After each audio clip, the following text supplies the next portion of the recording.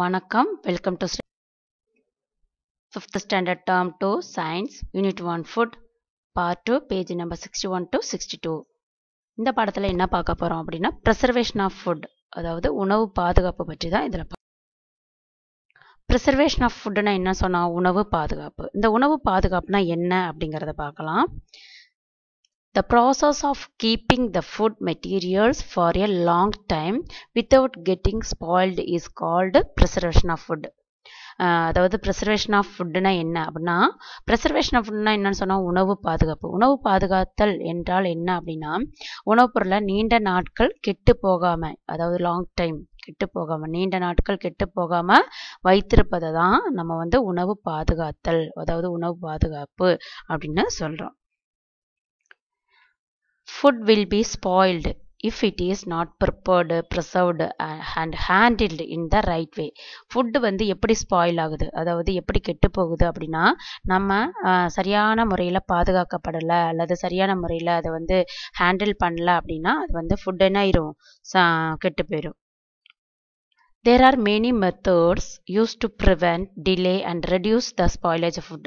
அதாவது இந்த உணவு பாதுகாத்தலுக்கு நிறைய மெத்தட் இருக்கு அதாவது நிறைய முறைகள் இருக்கு அதை எப்படி கெட்டு போகாம தடுக்கிறது இல்லை அது அதாவது குறைப்பா இருக்கும் அந்த கெட்டு போறதை குறைக்கிறதுக்கும் அடுத்து பாதுகாப்பாக வைத்திருப்பதற்கும் சில முறைகள் இருக்குது அது என்னென்னங்கிறத பார்க்கலாம். இப்போ என்ன பார்க்க போகிறோம் அப்படின்னா ஃபுட் ப்ரிசர்வேஷன் மெத்தட் உணவுப் பொருட்களை பாதுகாக்கும் முறைகள் பற்றி தான் இதில் பார்க்க போகிறோம். Cultivation of food requires lot of efforts அதாவது கல்டிவேஷன்னா சாகுபடி இந்த சாகுபடிக்கு அதாவது உணவுப் பொருளை உற்பத்தி பண்ணுறதுக்கு நமக்கு என்ன தேவை நிறைய உழைப்பு லாட் ஆஃப் எஃபோர்ட்ஸ்னால் நிறைய உழைப்பு தேவைப்படுது ரெக்யூர்ஸ்னால் தேவைப்படுகிறது.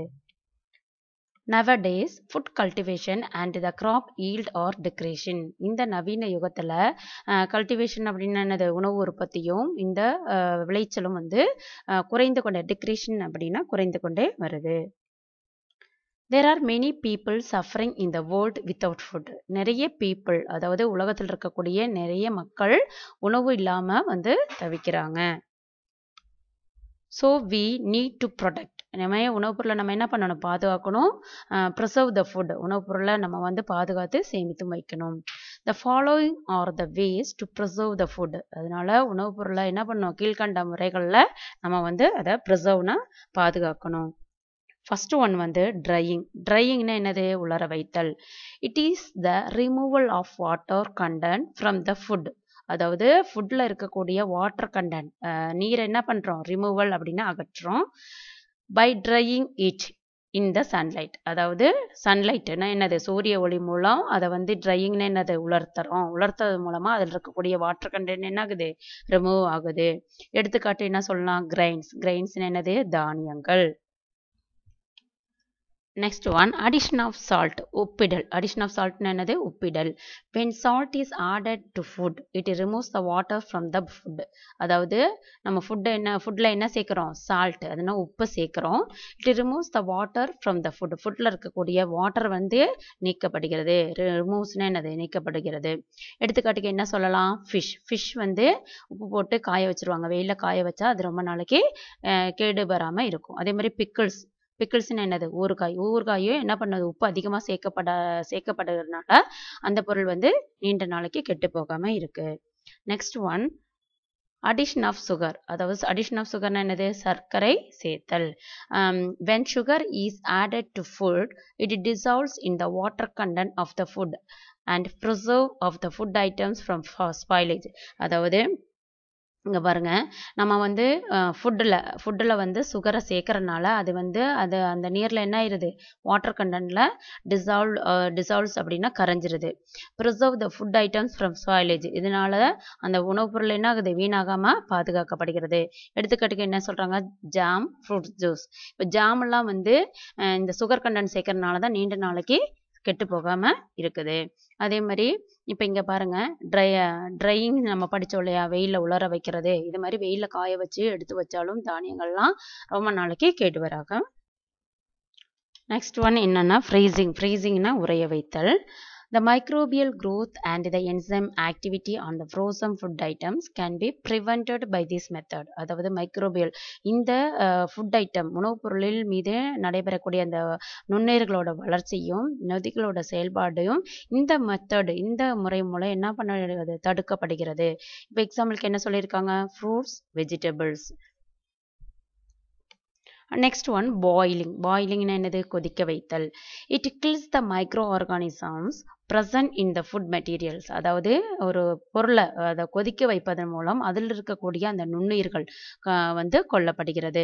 எடுத்துக்காட்டுக்கு என்ன சொல்லியிருக்காங்க, மில்க். மில்க்னா என்னது, பால். அடுத்தது நீர், வாட்டர். அதனால தான் நம்ம என்ன பண்ணுறோம், வாட்டரை கொதிக்க வச்சு ஆற வச்சு வடிகட்டி குடிக்கணும்னு சொல்கிறது. அதில் இருக்கக்கூடிய அந்த நுண்ணுயிர்கள் கொல்லப்படுவதன் மூலம் நம்மளுடைய அந்த நோயிலேருந்து நம்ம வந்து பாதுகாப்பாக இருக்கலாம். நெக்ஸ்ட் ஒன் வந்து கேனிங் அண்ட் பாட்லிங். அதாவது டப்பா மற்றும் புட்டிகளில் அடைத்தல். In this method, food is packed in the airtight cans so that germs do not grow on them. அதாவது இந்த மெத்தடில் நம்ம ஃபுட் ஐட்டம்ஸை வந்து பேக் பண்ணி ஏர்டைட் கண்டெய்னரில் பேக் பண்ணுவதன் மூலம் அதில் இருக்கக்கூடிய அந்த ஜெம்ஸ், அந்த நுண்ணுயிர்கள் என்ன ஆகுது, வளராமல் தடுக்கப்படுகிறது. இப்போ எக்ஸாம்பிளுக்கு என்ன சொல்லியிருக்காங்க, மில்க் பவுடர், பால் பவுடர் இருக்கு இல்லையா, அதான் milk powder. Next one addition of chemical preservatives. அதாவது பாதுகாக்கும் வேதிப்பொருட்களை சேர்த்தல். Chemical preservatives R added to stop the growth of microorganisms in the certain food materials. அதாவது சில பொருட்களில் வளரக்கூடிய அந்த மைக்ரோ ஆர்கானிசம்ஸனுடைய வளர்ச்சியை தடுப்பதற்காக நம்ம சில பொருட்களை அதில் ஆட் பண்ணுறாங்க, சேர்க்கப்படுகிறது, கெமிக்கல் வந்து சேர்க்கப்படுகிறது. இப்போ எடுத்துக்காட்டுக்கு sodium benzoate added with fruits. ஃப்ரூட்ஸில் என்ன சேர்க்கப்படுகிறது, சோடியம் பென்சோயேட் சேர்க்கப்படுகிறது.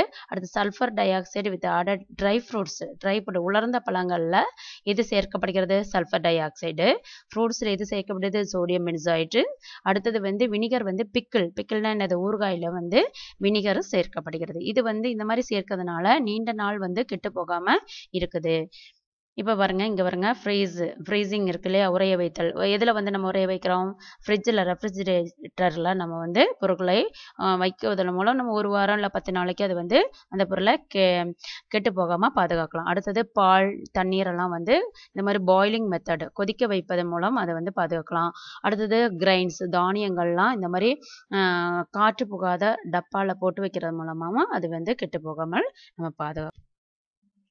நெக்ஸ்ட் ஒன் என்ன பார்க்க போகிறோம் அப்படின்னா, purpose of food preservation. Food ப்ரிசர்வேஷன்னா என்னது, உணவு பாதுகாத்தோட இந்த பர்பஸ் அப்படின்னா அவசியம் பற்றி தான் இதில் பார்க்க போகிறோம். Modern technologies have increase the food production. அதாவது இந்த நவீன காலத்தில், மாடர்ன் டெக்னாலஜிஸ் அப்படின்னா இந்த நவீன காலத்தில் உணவு உற்பத்தியோட தேவை வந்து அதிகரித்து வருகிறது. ஃபுட் ப்ரொடக்ஷன் என்னது, உணவு உற்பத்தி. But practising agriculture is abundant அப்படின்னா கைவிடப்படுகிறது. In many places as there is failure of monsoon. அதாவது மன்சூன் என்னது, பருவமழை. இந்த பருவமழை மாறி மாறி இருக்கிறனால, பருவமழை மாறி பெய்யறதுனால இந்த சில இடத்துல இந்த அக்ரிகல்ச்சர் அதாவது விவசாயம் வந்து கைவிடப்பட்டிருக்கிறது. At the same time, many people suffer in the world without food. அதே சமயத்தில் நிறைய மக்கள் வந்து, உலகத்தில் இருக்கக்கூடிய நிறைய மக்கள் இந்த ஃபுட் இல்லாமல் என்ன பண்ணுறாங்க, கஷ்டப்படுறாங்க. So the food should not be wasted by any means. அதாவது நம்ம அதனால் என்ன பண்ணணும், இந்த ஃபுட்டை வந்து நம்ம வேஸ்ட் பண்ணாமல், அதாவது வீணாக்காமல் நம்ம அதை வந்து பாதுகாக்கணும்.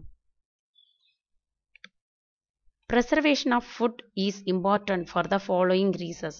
நாம ஏன் இந்த உணவுப் பொருளை பாதுகாக்கணும், அதனுடைய இம்பார்ட்டன்ட் என்ன அப்படிங்கிறத பார்க்கலாம். ஃபர்ஸ்ட் பாயிண்ட் என்ன அப்படின்னா, to retain the colour, taste and nutritive value of the food. அதாவது இந்த உணவுப் பொருளோட நிறம், கலர், டேஸ்ட் அப்படின்னா என்னது, சுவை.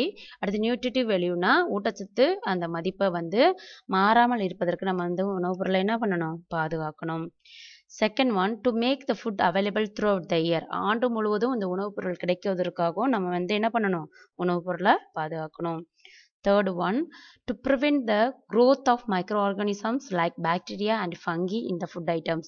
அதாவது உணவுப் பொருளில் வளரக்கூடிய இந்த மைக்ரோ ஆர்கானிசம்ஸான பாக்டீரியா ஃபங்கி இதெல்லாம் வந்து வளராமல் தடுப்பதற்கும் நம்ம வந்து உணவுப் பொருளை பாதுகாக்கணும்.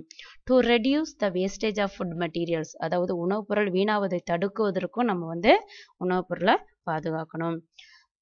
preserving food not only protects our health but also makes the food available to the people who need it. அதாவது உணவுப் பொருளை பாதுகாப்பதன் மூலம் நம்ம உடல் நலத்தை பேணுவதோடு அவர் ஹெல்த் ப்ரொடக்ட்ஸ் அவர் ஹெல்த் அப்படின்னா நம்ம உடல்ல என்ன பண்ண முடியும், பாதுகாப்பாக வைத்திருப்பதோடு இந்த உணவின்றி தவிக்கும் மக்களுக்கு who need it அப்படின்னா உணவின்றி தவிக்கும் மக்களுக்கும் நம்ம என்ன பண்ண முடியும், கொடுத்து உதவ முடியும். நெக்ஸ்ட் இந்த பாடத்தில் இருக்கக்கூடிய நியூ வேர்ட்ஸ் பார்க்கலாம்.